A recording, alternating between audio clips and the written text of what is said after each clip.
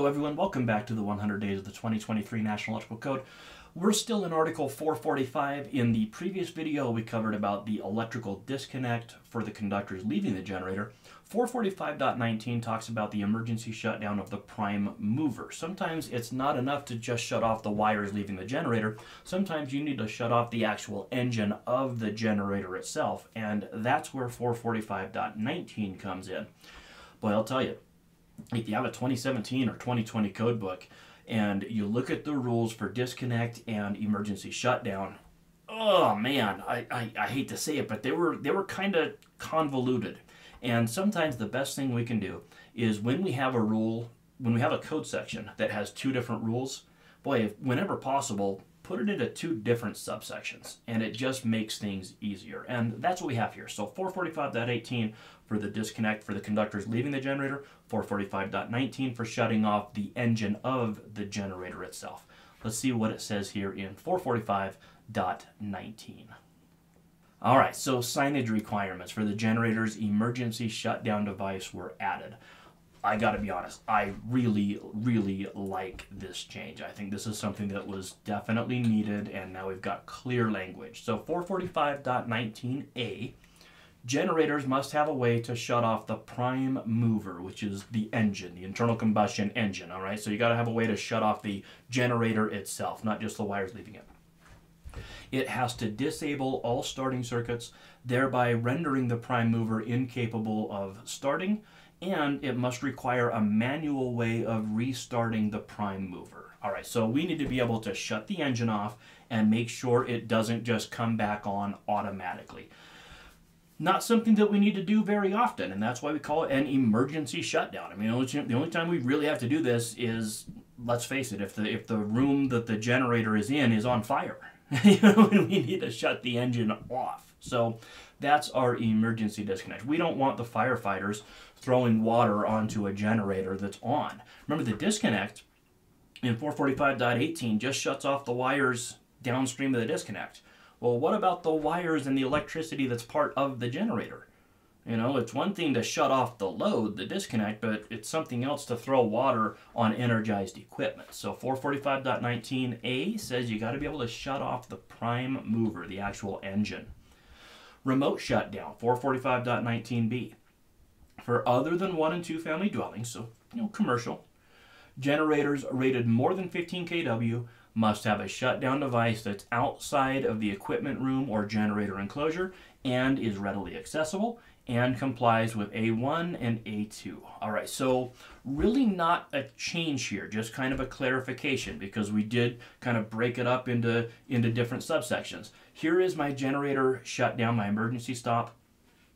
It doesn't tell me exactly where this has to be, remote. So, I mean, could it be 100 feet away from the generator enclosure? 1,000 feet away from the generator enclosure? Probably it would be better to put it right outside the door. I mean, that's where I would expect to find it if I'm a firefighter, is right by the door to the building. So maybe that's a better place, and maybe in the 2026 we'll clarify where it needs to be. But for right now, it just has to be outside of the equipment room, and it has to be readily accessible. So I walk up to it, hit the stop button, and we know it's down. The emergency stop can be located on the generator enclosure, and it must be marked generator emergency shutdown with a label that complies with the regular old, signage requirements. So I'm showing one that's on the generator, but of course here we're still talking about the remote shutdown. So I put the remote shutdown outside the enclosure, push the button. It's got a label on it that says generator emergency shutdown. If we go back one slide, emergency generator stop. Look, if I'm the inspector, I'm going to say that's close enough. I'm sure that the manufacturer of this is probably going to change the language on that stop button now that the code specifically tells you what to say, but I think that certainly tells the story. 445.19c, emergency shutdown for 1 and 2 family dwellings. An emergency shutdown device that complies with the rules we just read, 445.19, A1 and A2, must be located outside at a readily accessible location unless the generator is cord and plug connected. Yeah, I mean, if it's cord and plug, you unplug it. It can be installed on the generator enclosure, and it must be marked generator emergency shutdown with a label that complies with the regular label rules. All right, so you might remember, if we go back to section 230.85 for residential, it says, listen, you got to have an emergency disconnect for the service, right? So the firefighters can shut down the house. So you got to be able to shut off the service from outside. Think about being a firefighter for a minute. You have to respond to a fire, right? The house is on fire. I go shut off the electrical to the building, to the house. I'm thinking, oh man, thank God it's a new house. It's got that emergency outside disconnect that we've wanted for so long. And we go hit the outside disconnect, and then you hear a generator fire up. And you don't know how to shut the generator off.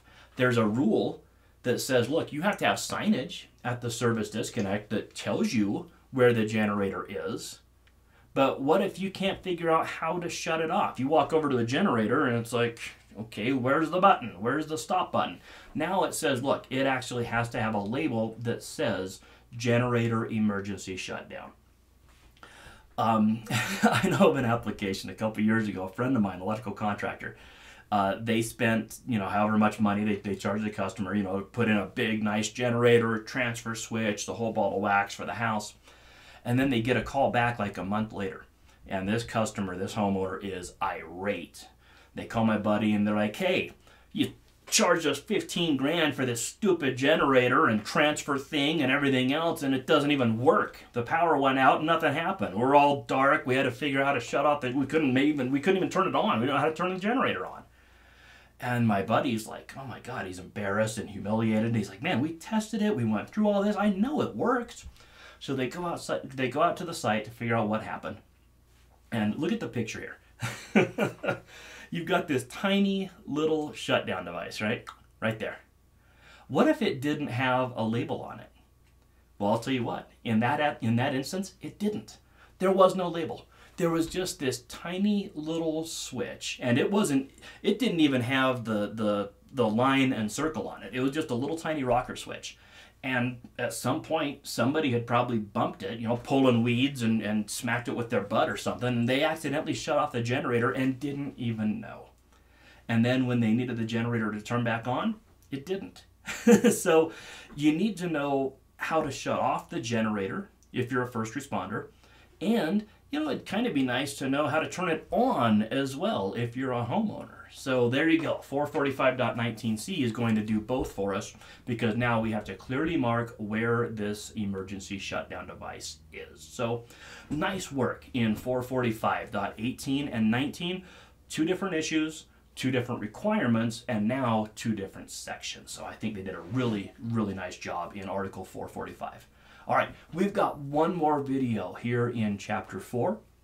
The next one's going to be on Article 480, which is stationary standby battery systems. I hope to see you then.